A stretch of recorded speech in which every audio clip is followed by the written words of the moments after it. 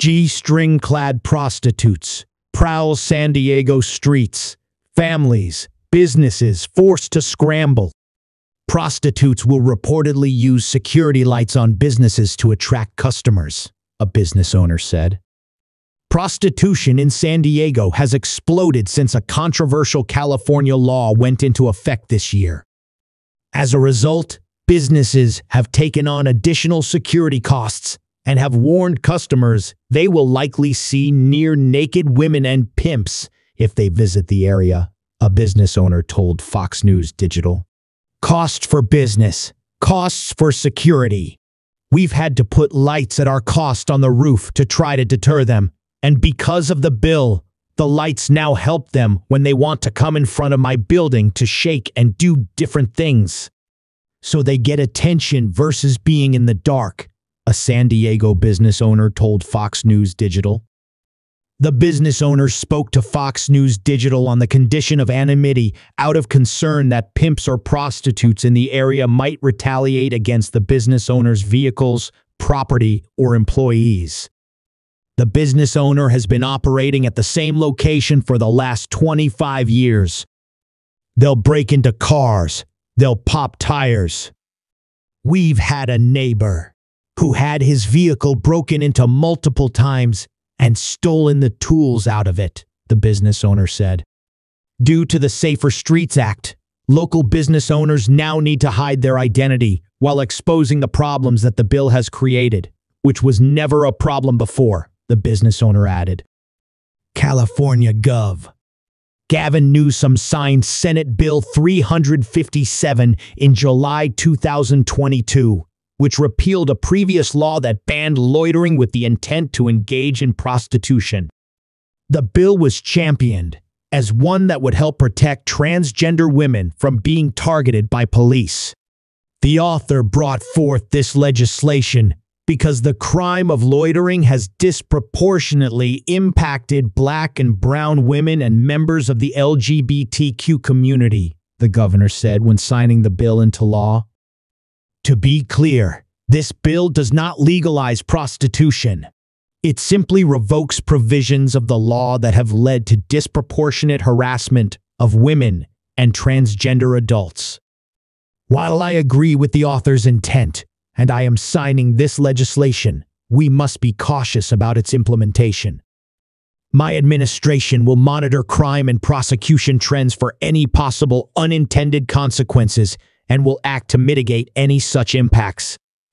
Parents are having to explain to children why, at 7:30 in the morning, when they're going to school, that there's two women in G-strings shaking their butts and showing their breasts and trying to stop vehicles. The law took effect in January this year, which the business owner argued emboldened prostitutes and pimps to prowl city streets for Johns with few repercussions. It makes me still blush at times. These are some very confident women. They are wearing G-strings. Their breasts are completely exposed.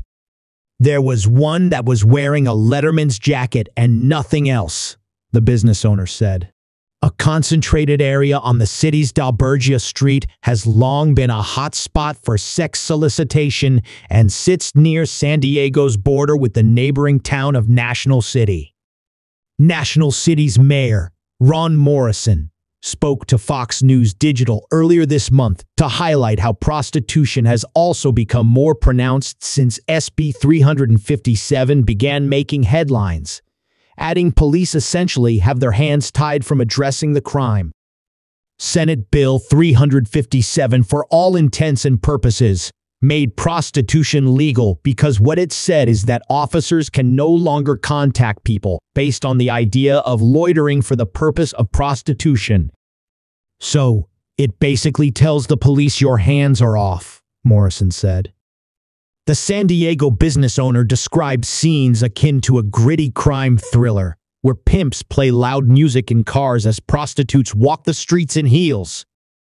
When the women find a John, they'll drive to a local hotel or around the block if the John's request is something that can be done quicker. It's the residents that are feeling the most of this. There's children that are having to step over byproducts. Parents are having to explain to children why, at 7:30 in the morning, when they're going to school, that there's two women in G-strings shaking their butts and showing their breasts and trying to stop vehicles, the business owner said.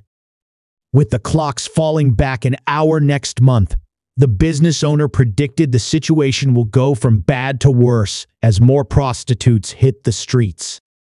The business owner stressed that the hands of police are tied from doing much to deter the crime and argued that politicians in the city have taken a hands-off approach. City Council member Vivian Moreno has not personally visited local businesses to hear their concerns, the business owner said, while Democratic Mayor Todd Gloria has said not a word about the issue to the business owner or others in the area. I have yet to have anybody from the local city council's office contact anybody here in the neighborhood. Come by, try to say, hey, we're trying to help. How can we put some resources in, like maybe some additional lights, maybe some additional cameras? The business owner said. Mayor Gloria has visited the area and has spoken publicly about the issue, the mayor's office told Fox News Digital on Tuesday. The office also touted how the police department has carried out sting operations, including one earlier this year that netted 48 arrests in San Diego County. The criminals who were taken down as part of this operation abused and exploited women for their own enrichment, Gloria said at a news conference this year following the sting operation. We will continue to disrupt these criminal operations that seek to do our people and our communities harm. San Diego Police Chief David Nisley told local media this month that SB 357's repercussions with crime were all predictable. This was all predictable. We've seen shootings down there. We've seen stabbings, Nisley told 10 News. Part of the predictable consequences of this very bad bill is now you're having a community being impacted. They don't feel safe in their own homes. Local media attention has even made traffic in the area worse, as out-of-town Johns catch wind of San Diego sex workers.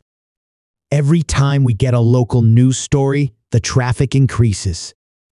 The prostitutes don't go away. It's not like we better lay low for a little while. We get additional traffic because of out-of-town Johns now notice. Hey, look what we can do, the business owner said. He's hoping the law gets repealed, especially if local leaders visit the area to see firsthand how residents and business owners live in fear for their safety and are forced to spend more on security systems or even clean vomit and feces from the streets. The business owner is now even warning customers of the issue and sends employees to meet some female clients who are hesitant to travel to the prostitution hotspot. Fox News Digital reached out to Newsom's office and Councilmember Moreno, but did not receive comment on SB 357 and prostitution issues in San Diego.